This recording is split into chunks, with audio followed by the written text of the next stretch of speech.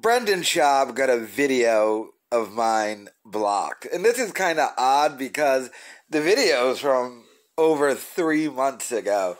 So I got this email from YouTube. Hi, Unique. A copyright owner using Content ID has claimed some material in your video. As a result, your video has been blocked and can no longer be played on YouTube. This is not a copyright strike. The claim does not affect your account status.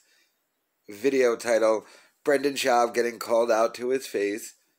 Copyrighted content, The Fighter and the Kid, episode 667, David So, claimed by Bent Pixels Select.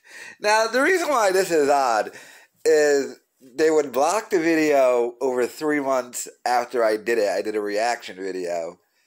That's the first thing that's odd.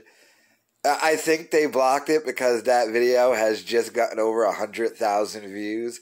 I believe it's at exactly like 103,000. And here's the third thing. In that video, I defend Brendan Schaub. And I take Brendan Schaub's side. Which is the greatest. So, for all the Brendan Schaub videos I do trashing him, they allow those to stay up.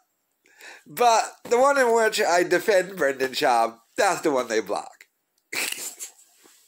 How ridiculous is that? But let me know your thoughts in the comments.